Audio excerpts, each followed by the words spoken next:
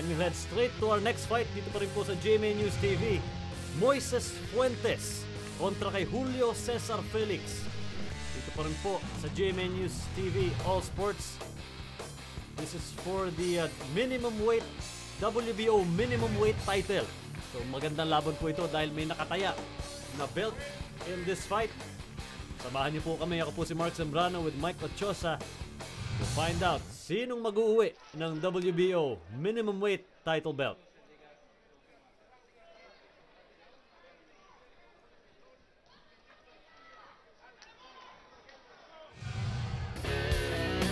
Moises Fuentes, 14 wins, 1 loss, no draw.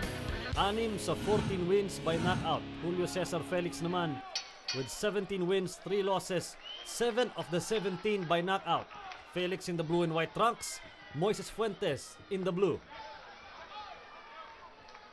This will be interesting. This is again for the WBO minimum weight title. Yan po yung nakataya dito. Alam mo, tangkad ditong si Moises Fuentes for minimum weight division. Aba, ano? 5'6". Napakatangkad. Ang ano natin dito, sila Milan Melindo.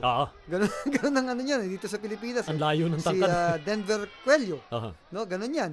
Ang layo nun. But it should be interesting na matangkad na Moises at isang tama lang, katamtama ng tangkad, si Julio Cesar Felix.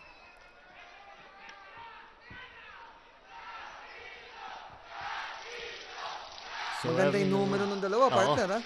Maganda yung knockout to win ratio dito. Very impressive.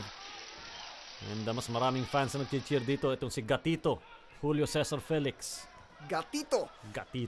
You know, they should match the quality of the fight of the previous one, no? Napakahirap nun. Hindi, sila ang main event, no? Oo. Napakahirap nun. Moises Fuentes, also known as Moy, or kung ikaw ay romantiko, Moa. Oy, combinations dito by Moises Fuentes. Ito sinasabi ko, partner, no? Pag medyo matangkad ka for the weight division, talagang payat ka. You're lanky, you're skinny. You take the advantage of height, but you remove the advantage of heft, no? Yung laki ng katawan. But it's Fuentes bringing the fight. Very aggressive. Bagsak! Bagsak si Felix. Moises Fuentes flooring Julio Cesar Felix in the first round. Wow. The referee looking at the condition here of Gatito, Julio Cesar Felix.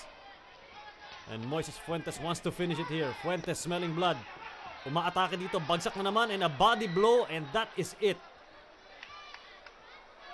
Oh, that's gonna stop a fight anytime. A body blow, a kidney punch, that's it. Now after that, you're just gonna grimace in pain. That's it, wala na. Hindi na makakatayo ito. That is it. Gatito Felix floored. One punch to the head, followed up by a body blow straight to the kidneys. And that is it. Moises Fuentes will be the new WBO minimum weight title holder. Hindi pa rin makabangon dito. I'm sure hindi makahinga yan. What a way to end the fight. 12 rounds dapat to, Mike. Talk about preempted decision here.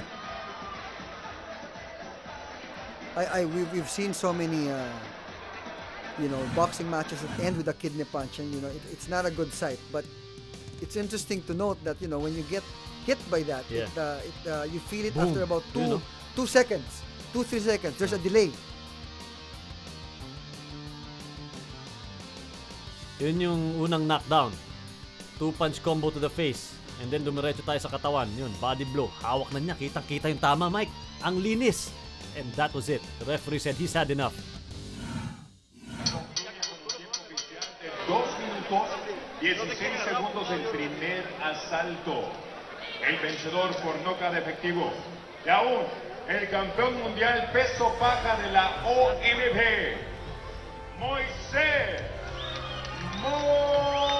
Moises Fuentes winning the WBO minimum weight title in knockout fashion over Julio Cesar Felix. And what a win for this young man.